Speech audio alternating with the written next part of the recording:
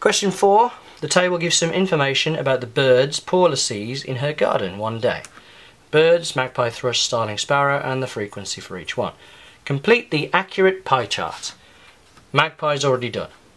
Okay, so what we need to do is we need to work out how many degrees each one of these, every bird is worth, so each group is worth. So remember, in a pie chart you've got 360 degrees. Work out how many birds she's seen first of all. So you could do it in your head, but just in case you're going to make a mistake, let's do it on the calculator. So 15 plus 10 plus 20 plus 27 is 72. So 72 is the total number of birds.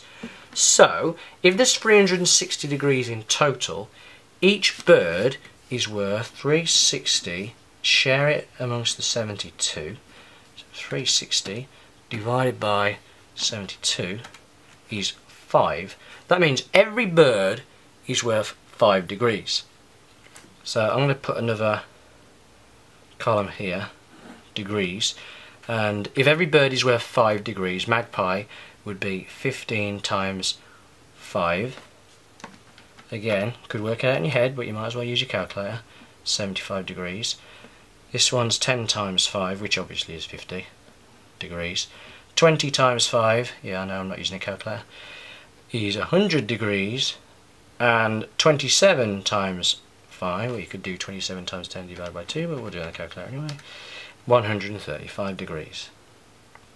Okay, so now we're going to put those into there. Remember, you've already done magpie, so you've just got to do the other 3.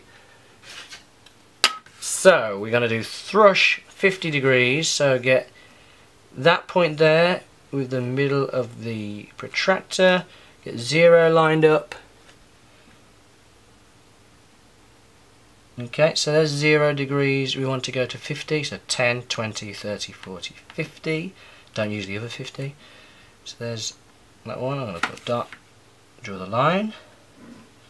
Should you be using a pencil, just in case I make a mistake, but oh well. Rush. And then the next one, starling, is 100 degrees. So again, line up with the last one, get 0 on the last line. Okay, and 10, 20, 30, 40, 50, 60, 70, 90, 100.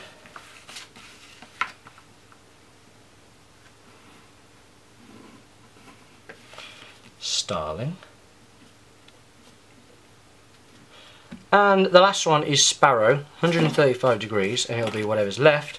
You can check it if you want. 135 degrees, yep. And write it in, sparrow. There we go, accurate pie chart.